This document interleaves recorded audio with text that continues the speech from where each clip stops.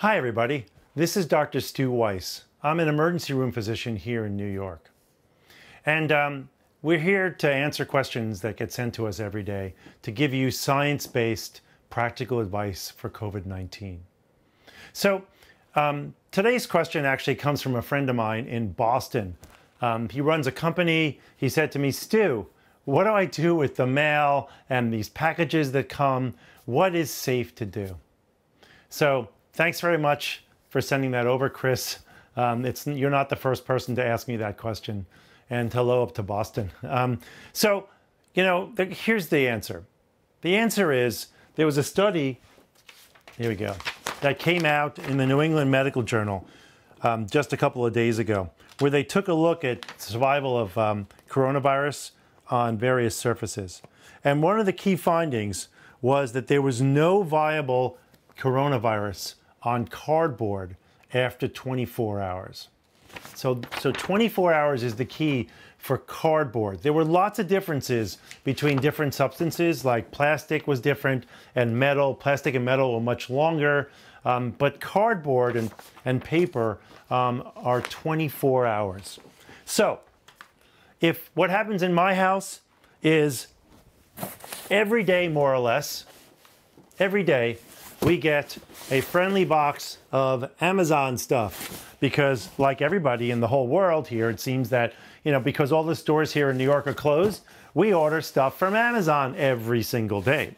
So the Amazon guy comes running up, and I live in a building, so the Amazon guy delivers to my doorman. But my sisters who live in houses, the Amazon guy comes running up, puts the package down, rings the doorbell, and then runs away, which is what you want him to do, because you don't want him in your house, and you don't want him, he leaves the packages for me down in the lobby. So you get these packages, and you get a bunch of mail that comes in your mailbox. What should you be doing with them?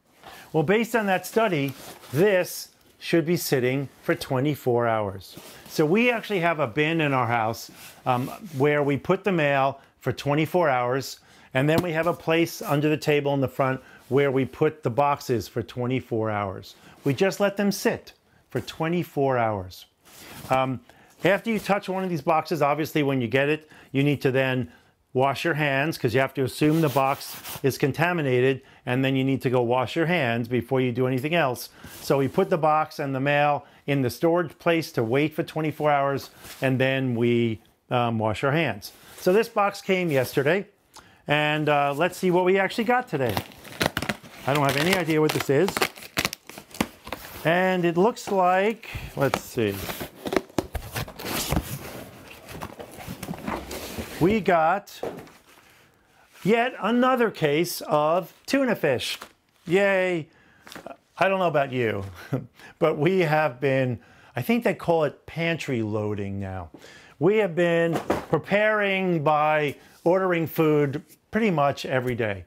There's some foods that I don't even know why we have them.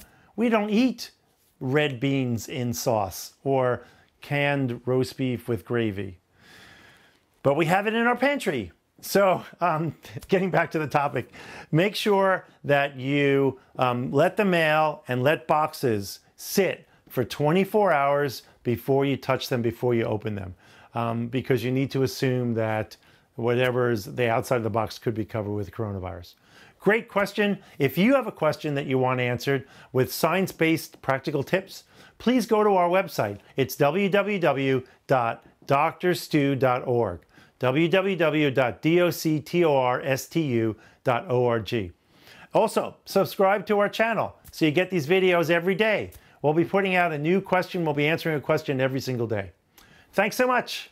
See you tomorrow.